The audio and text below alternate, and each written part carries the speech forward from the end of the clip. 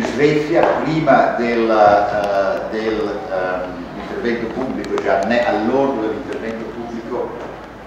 quasi il 30% delle persone è a rischio di povertà. Quella cosa non mi deve stupire sul fatto che il 30% degli inglesi sono a rischio di povertà, perché la povertà è misurata in termini relativi, non è misurata in termini assoluti. Povertà significa, secondo i dati, secondo queste statistiche,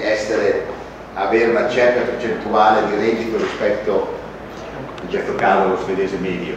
Quindi non è che siano 30% dei svedesi che muoiono di fame, sono un 30% dei svedesi che sono al di sotto di una certa percentuale del reddito medio svedese, che è alto, quindi non è che poi stiano malissimo. Comunque,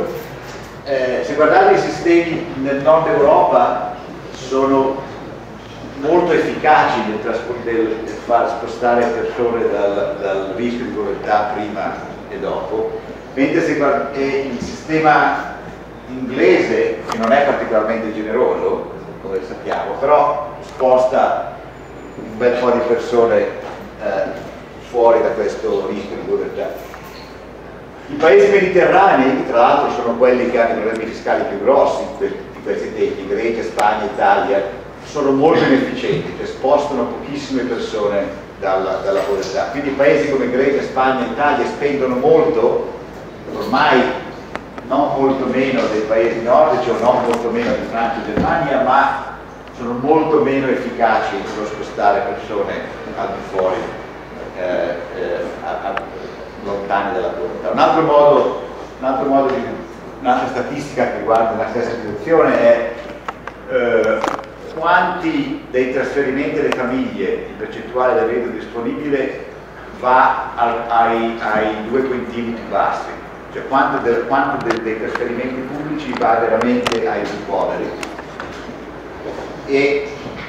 anche qui paesi come Svezia, Francia e Germania hanno una percentuale relativamente alta di trasferimenti che vanno ai più poveri. Gli Stati Uniti, come sappiamo, hanno un sistema di welfare molto meno generoso di quello europeo, però perlomeno quello che hanno è targeted abbastanza bene ai più poveri. Anche qui i paesi mediterranei come Spagna, Italia, Grecia, per non parlare della Turchia, hanno la percentuale dei trasferimenti che va ai più poveri è molto più bassa. È un altro modo per vedere come i sistemi di welfare in questi paesi mediterranei siano molto, molto inefficienti, e c'è molto di quello che Vito Tanzi, l'ex direttore del Dipartimento Fiscale del Fondo Monetario, uno dei più grossi esperti di politica fiscale viventi, definisce tax churning, ovvero un sistema per cui lo Stato da una mano tassa la middle class e dall'altra dà servizi alla middle class stessa, servizi che la middle class potrebbe comprare tranquillamente se questi servizi fossero privatizzati, evitando questo flusso di trasferimenti, tasse e trasferimenti e servizi attraverso la mano pubblica, che implica un'infinità di sprechi di vario tipo. Questo significa quindi che è possibile ridurre la spesa, soprattutto nei paesi di cui ne hanno più bisogno, come questi paesi mediterranei, senza intaccare molto il welfare dei più poveri, proprio perché se si migliorasse come il targeting di queste spese si potrebbe fare molto meglio spendendo molto meno. Quindi c'è spazio per riforme di welfare che riducano la spesa senza intaccare il benessere dei meno abbienti. Per esempio, alcuni esempi concreti, come si diceva prima, gli stipendi pubblici in molti paesi sono cresciuti molto di più di quelli del settore privato. In Grecia in maniera stratosferica, ma anche in Spagna, anche in Italia, in Irlanda non lo so, sicuramente Spagna, Italia e Grecia è sicuramente stato così. È mai fuori discussione perché l'età pensionabile deve aumentare ovunque per motivi anche puramente demografici, indipendentemente dal fatto di ridurre la spesa. Siamo a 65 anni, molto probabilmente non basterà, dovremo arrivare muoverci verso i 70, e credo che questa è una riforma inevitabile, che prima ci si mette le mani meglio è.